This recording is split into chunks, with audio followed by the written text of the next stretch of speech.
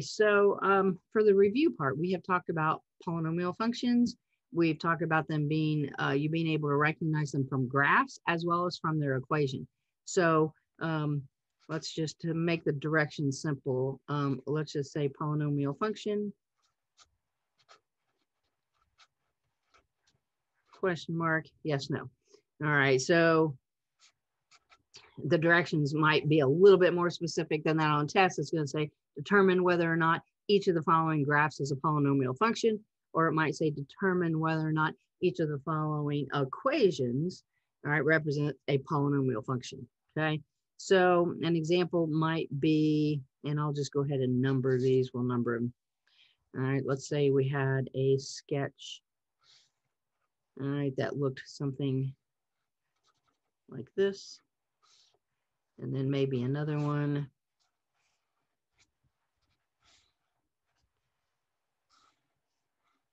that looked like that. And then maybe a third one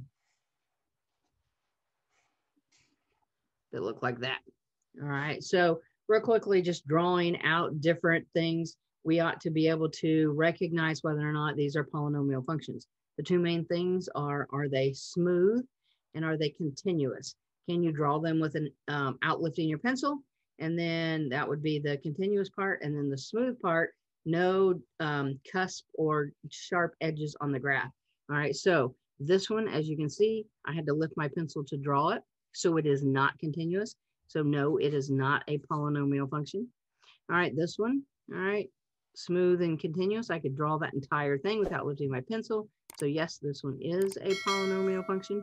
All right, now this one I can draw without lifting my pencil.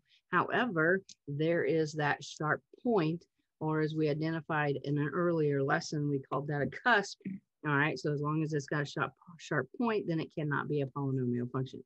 All right, so be able to do that for test number one, just real easy. Yes, no questions, shouldn't take very much thought, shouldn't take very much effort. We ought to be able to get all those points really easy. All right, now same type of question, determine whether or not each of the following is a polynomial function, yes or no.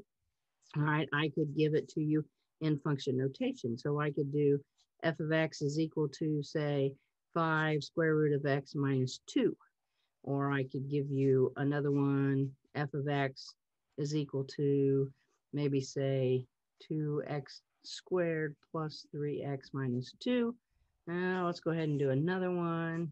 F of x is equal to maybe say x to the negative 4 plus 2. All right, so again, I've just wrote out a variety of different functions. Each of these are in function notation because it does have that f of x on there. All right, and on these, again, you ought to be able to look at the equation and determine whether or not it's a polynomial function. You are looking for exponents that are whole numbers, because if all of your exponents are whole numbers, then yes, it's a polynomial function. Okay, so looking at example 5 here, all right, that has an exponent of 1, that has an exponent of 2. They're all positive whole numbers, or positive whole numbers. All right, so then yes, this is a polynomial function. All right, but you're going to look right here at this function, all right, and you're going to see, oh, well, that's square root of x. And if I rewrite that 5x to the 1/2 power, all right, going from that radical form to exponential form, then that's no longer a whole number. It's not a positive integer. Okay, so then no, this is not a polynomial function.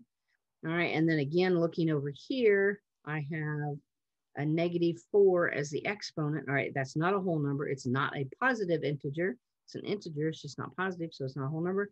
So then this is a no as well. All right, so again, 3 simple, easy questions that are going to be on that first test number 1, and it shouldn't take you very long, 2 seconds. Look at it, check those exponents out, and then you can tell whether or not they're polynomial functions. All right, so are we all good there? Does anybody have questions on those? All right, that's pretty much reviewing stuff out of the first two lessons that we did.